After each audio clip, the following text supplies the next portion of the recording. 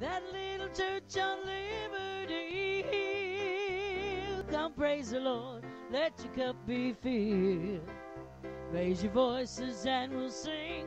Let God's freedom ring from that little church on Liberty Hill. Good morning. Go ahead and open up to John chapter 12.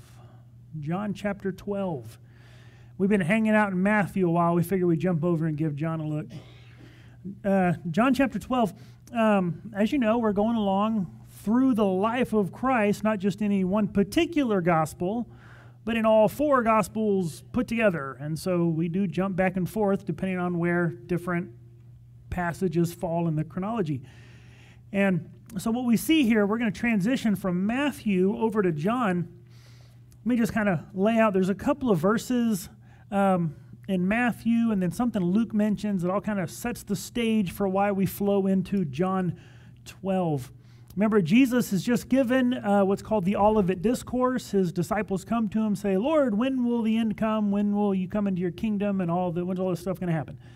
And he goes through the answer. I'm not going to rehash that. We just, spent, 5 or 6 weeks on that. You can go back and check that out. And then so he finishes what's called the Olivet Discourse in Matthew 25. And then the first few verses of Matthew 26 says this. Now it came to pass when Jesus finished all these sayings, right, what he just got done teaching, that he said to his disciples, you know that after 2 days is the Passover, and the Son of Man will be delivered up to be crucified. And so he finished telling you, when's the Son of Man coming? He gives the answer, and he tells them, in 2 days, I'm going to be crucified. Verse 3, the chief priests, scribes, elders of the people assembled at a place of the high priest who was called Caiaphas, and they plotted to take Jesus by trickery or deceit and to kill him. But they said, not during the feast, lest there be an uproar among the people. And so here, Jesus has gone off. He's teaching his disciples, but it's letting us know the stage is being set. That while Jesus is out there on the Mount of Olives teaching his disciples, that elsewhere the leaders, the Pharisees, the priests, that they're actually conspiring of how they might arrest Jesus because they're scared to do it during the feast because he's so popular. You arrest him during the feast, you'll have a mob on your hands. And then Luke, very briefly, a couple of verses that are just kind of sandwiched in between a couple other things going on, says in 21, verse 37, and in the daytime, Jesus was teaching in the temple, but at night he went out to the mountain. He went out and stayed at the mountain called Olivet. Okay, so that's just letting us know that in the day he's teaching, and at night they go out. I guess they're camping there on the Mount of Olives. Then early in the morning, all the people came to him in the temple to hear him. Okay, so now this is the next day. He was out on the Mount of Olives with his disciples teaching, and the next day he's back in Jerusalem, and people are coming to him. And so that's where actually John picks up some events that happen that the other ones don't record. So we're in John chapter 12. Jesus is in Jerusalem. He's teaching. He's in the temple. And we get this in John chapter 12, verse 20. There's just 6 or 7 verses here, and we're just going to kind of go through them. All pretty simple stuff. Now, there were certain Greeks among those who came up to worship at the feast. And then they came to Philip, who was from Bethsaida and of Galilee, and asked him, saying, Sir, we wish to see Jesus. And Philip came and told Andrew, and in turn Andrew and Philip told Jesus. So let's just stop for a second, kind of just weird little thing. Jesus is teaching some Greeks, some Gentiles. That word Greek, it was dominantly a Greek-speaking world, and so they just referred to everyone who wasn't Jewish as Greeks. And so we don't know that they actually were from Greece. They just aren't Jewish. So they come, and they're like, hey, we want to see Jesus. So they go to Philip. Philip goes to Andrew. Philip and Andrew go talk to Jesus. So who are these Greeks? Right? Let's just kind of dig into some details to kind of set up kind of the question of the teaching that Jesus is going to give. Most likely, some people have proposed some different things. I think the most likely answer is that these guys are what's called proselytes. They are Gentile converts to Judaism. They are worshipers of Yahweh, what the Bible refers to as God-fearers. Some people try to say that maybe they're Jews who, lived out among the Gentiles. That, there was a bit of a division. You had the Jews who were in Jerusalem, in Judea, those people who that they were the pure ones. They were the pure people who followed God. And they looked at other Israelites who lived off in other Gentile nations as kind of a lesser than, kind of you're not really Jews, right? And so some people say, well, maybe it was that. But that's a totally different word. I'm not going to bore you with the details of the Greek, vocabulary here, but there's a different word for kind of Greek, speaking Jews, and then there's another word for Gentiles. Two totally different words, and it's talking about Gentiles here. And the fact that it says it's certain Greeks, they're certain Greeks, they're not just some Greeks, these people, these individuals that come to Philip and say, hey, we want to talk to Jesus. These are some specific people. It's referring to some specific, now it didn't tell us who, but it does say some certain ones. Now, pure speculation on my part, but I think maybe these are some Greeks who already knew Jesus. Maybe they'd already heard him speak in some other town somewhere, because we know that Jesus went around, spent some time in Galilee. Galilee had some Gentiles who lived in the area. It was right next to Gentile-dominated area. And so they would have had contact and trade. And there were actually times that Jesus went through Gentile territory and was teaching. So perhaps these were some guys who already had heard Jesus speak. Maybe they had met the disciples and Jesus at some point. That's speculation, but it makes sense to me. So they're not just some random people. And somehow they know or they recognize or they're kind of drawn to Philip. It mentions that Philip is from Bethsaida. Bethsaida is on the north shore of the Sea of Galilee, which is probably the closest to places that would be interacting with Gentiles. And so maybe they know him. Maybe there's just something about him that they kind of, are drawn more to or more familiar with. The name, in fact, Philip, it's a Greek name. It's not a Hebrew name, right? And so for some reason, they're drawn to him. It has something to do with his being from Bethsaida. Whatever the reason that is, they come and they say, hey, we want to see Jesus. We want to talk to Jesus. We're in town for the feast, and we want to hear Jesus, which they wouldn't have been able to do. Most likely because in the temple, it's separated. Gentiles, even though they're allowed to come and worship Yahweh, are not allowed into some inner parts of the temple. They got some outer courts that they're allowed in, but Jesus wouldn't have been there. He would have been in the Jewish part of the temple. So they come and they say, hey, we want to talk to Jesus, and they go and they take, the request to Jesus. Now, here's what's really interesting, and it really frustrated me, and I searched and searched and searched and searched and couldn't find anyone trying to actually give a good answer to this question. It does not tell us whether or not Jesus received them. And that really bugged me. That's one of those details of a story that you're just like, okay, so what happened? Because it says that Philip told Andrew, and in turn, Andrew and Philip told Jesus. And then the very next verse, Jesus is going to start teaching something. It never tells us whether or not he received the Greeks. So what happened? Did he just leave them hanging? Right? Did they come and say, hey, there's some Greeks that want to talk to you, and Jesus just blew them off and ignored them? Right? We have no idea. It doesn't specifically say, and that really, really bugged me. But I think he did, and I'll tell you why. In previous encounters that Jesus has had with Gentiles, where Gentiles are trying to get to him or Gentiles are trying to call on him or something, he specifically mentions, I've come for the house of Israel. I'm not here for them. I have come to the lost of the house of Israel. He doesn't say it at this point. Every other time he does. He makes a point to say, no, I'm here for the lost children of the house of Israel. I'm not here for the Gentiles. That's not that time. But at this point, he doesn't make an issue to say that. So I think that there's some very significant things going on here that we're going to see unpack, that Jesus actually does receive them, that Jesus does go and talk to them. Then also the fact that the very next verse says, so Jesus answered them, right? Them who? Just Philip and Andrew, or the Greeks? And I think that we have reason to believe that he actually goes to see them. If he had just said, tell them to go away, I think it would have been recorded. I really do, because on every other occasion it is. And so I think it would have been here as well. So I think that Jesus most likely did go to see them. And I think there's some significant things in the fact that they're even mentioning Greeks trying to come to see Jesus at this point in time. Verse 23. Jesus answered them, saying, "The hour has come that the Son of Man should be glorified. Most assuredly, I say to you that unless a grain of wheat falls into the ground and dies, it remains alone. But if it dies, it produces much grain. And he who loves his life will lose it, and he who hates his life in this world will keep it for eternal life. If anyone serves me, let him follow me. Where I am, there my servant will be also. If anyone serves me, him my Father will honor." Now, one reason why I think it's significant that the Greeks would have been here to hear this is because look at the phrases that Jesus is saying. He who, anyone who. He's casting the net wide. Anyone. Some Greeks come to Jesus, and then Jesus gives an answer that says, anyone who comes to me.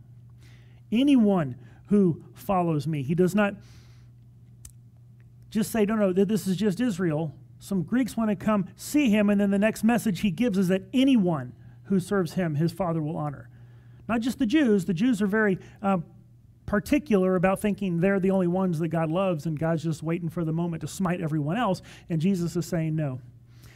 Okay, don't miss the importance of the idea of the Gentiles being there. He's saying if anyone, and he's speaking to a crowd that includes Gentiles. By the way, Gentiles, that's you and me. Right? If this isn't true for Gentiles, we're all wasting our time here because we're not Jews, so Jesus wouldn't have come for us. Except he did. And we know he did. The scripture says that he did. Jesus is proclaiming himself to be yes, the Messiah of Israel, but not only the Messiah of Israel, but the Savior of the world, the whole world, not just the Jews.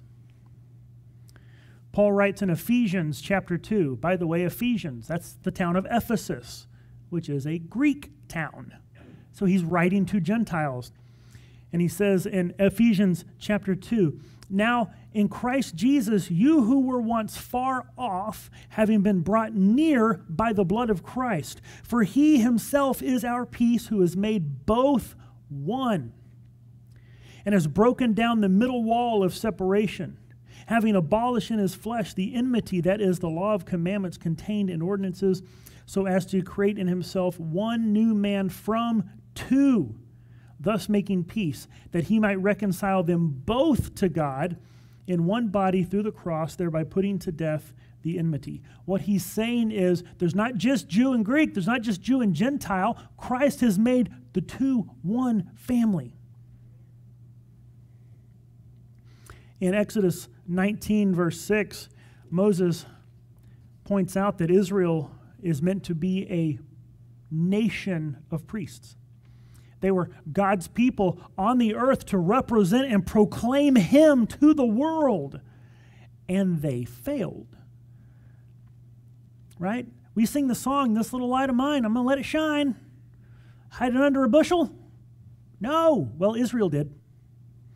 Israel said, no, this little light of mine, I'm going to hide it and keep it to myself because we're God's chosen people, and the rest of y'all can just forget about it.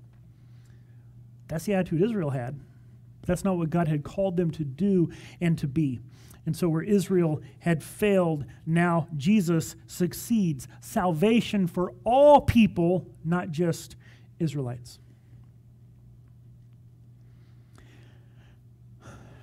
Now, I think what is getting expressed here in the rest of this passage where he's talking about it, if a seed doesn't fall, it won't bear fruit. If you want to save your life, you have to lose it.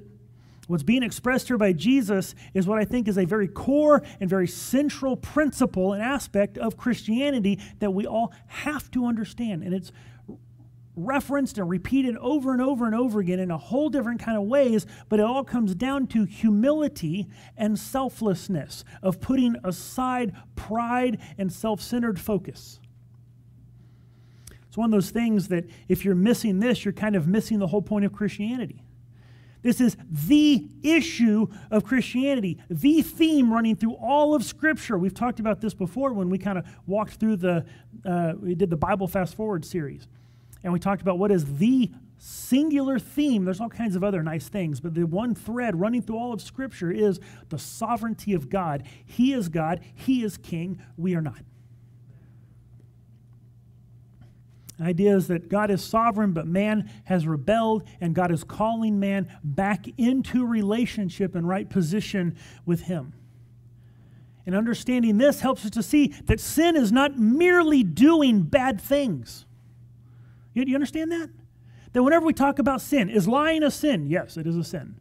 But it's not merely that you're doing something bad. Sin is an attitude, it's a perception, it's a way of thinking where we desire to elevate ourselves beyond what we are supposed to be. We want to be kings in our own lives, captain of our own ship. How dare anyone tell me how I should live my life? That's the attitude that undergirds all sin. Whether it's lying or stealing or whatever it is that we say, you know what, God, I know you say not to do it, but, if you look in the appendix in the Bible, it's got a little note there that says it's okay for me, right? Because my situation's special. Right? That's the attitude that we have as we go through life.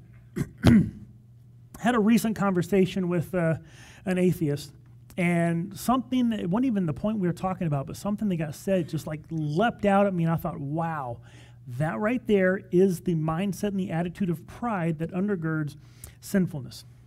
See, atheism entails nihilism. Nihilism is the idea that life is purposeless, meaningless. There's no good, no bad.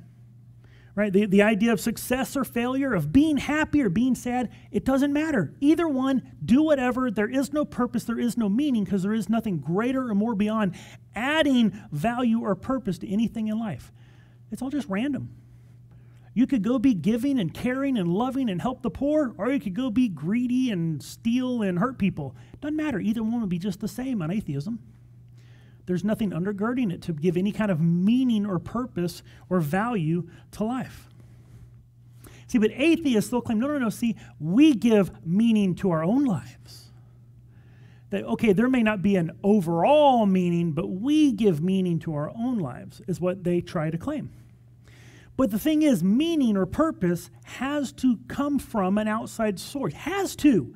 Literally cannot exist from within. Because purpose has to do with the design and function for which you were made. And if there is no function or purpose or design to your making, there can be no purpose, there can be no meaning. It just is what it is, and you can do whatever. Right? A car is for driving on the street, not in the lake. Why? Because that's the way it was built. It wasn't built to float. Boats were built to float. But you know where you don't take a boat? Out on the street. It doesn't roll very well. It doesn't have wheels. It's not made for that. It's not its purpose. Also, you might be able to put wings on a car, but that doesn't make it an airplane, unless you're James Bond. That might work out for him. But generally speaking, right, cars are not planes, boats are not cars, and planes are not boats. Right? Because they have a purpose. They were created and designed with an intended use and goal and purpose in mind. If you have no design, if there is no creator to say this is what this thing was made for, it doesn't actually have a purpose, then life is meaningless. You actually need that outside design of purpose in order to have any purpose at all. So if there is no creator, there's no purpose or meaning. But this person I was talking to, they actually expressed the notion that they must be allowed to make their own meaning, that they are not going to accept a worldview that says some other meaning is imposed on them. That the idea that God would have a purpose or design for their life was repulsive to them. That's the very heart of the sinful nature of mankind that's gone askew since the fall. How dare God try to tell me what to do? I will decide what I do in my life. They weren't even trying to do it, but by saying what they said, they expressed the whole point of what the fall entailed and how we are trying to get back to God. I will decide, I will control, I will be the captain of my own ship, rather than Jesus take the wheel, it's Jesus get out of my car. My car. No, it's his. Or, to put it in terms of this passage we're reading, they love their life. And Jesus says because of that, they will lose it. he who loves his life will lose it. Not because God is being spiteful or vindictive that you would choose something else and so therefore he's going to take it away from you. It's just the natural way of things, the consequences of the choices we make, that as we choose to live our lives against God, we lose our lives. In the Greek, that word translated lose, it has this idea to it of destruction.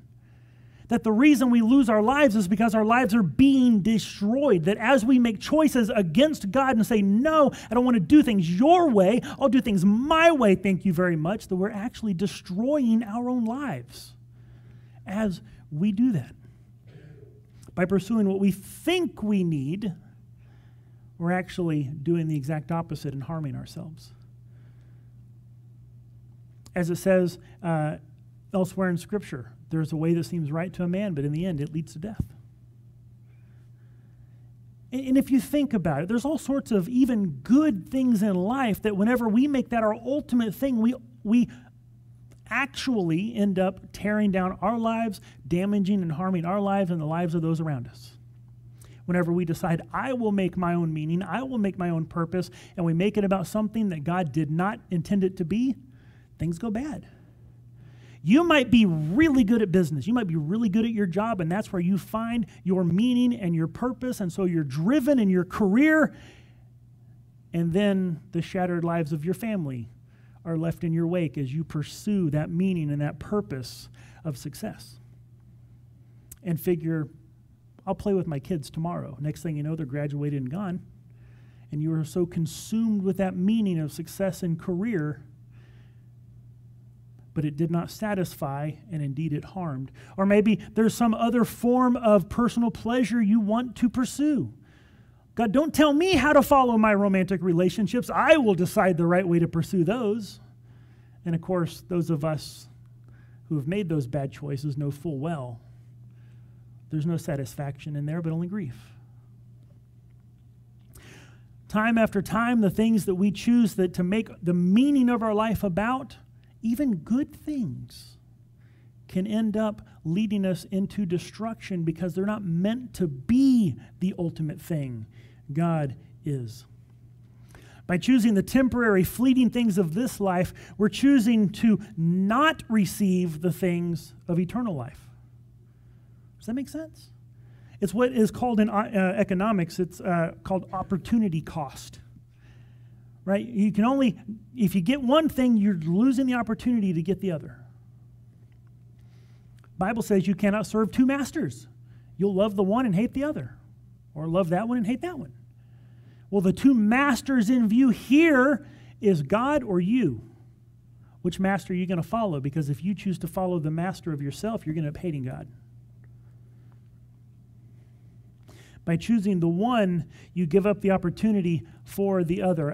As I was thinking about this, a kind of sad, funny example came to mind. A few months ago, I think it was, I think I'd made some cookies, got some, little slice and bake, from the store, and I'd made some cookies, and for whatever reason, Olivia didn't want cookies at the moment.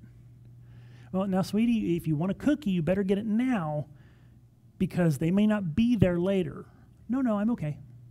And she insisted she didn't want a cookie. Whatever she had in front of her, that consumed her attention, and she wasn't thinking about, didn't care about, wasn't interested in the cookie. Until later, when that thing was no longer consuming her attention, and she remembered, oh, there's cookies. I want a cookie. There were no cookies. Cookies were gone. Opportunity was lost. Now that is a little, and you can imagine how the reaction was, right? A little bit of a meltdown. Whenever a 4-year-old wants a cookie and there's no more cookies, that doesn't tend to go well.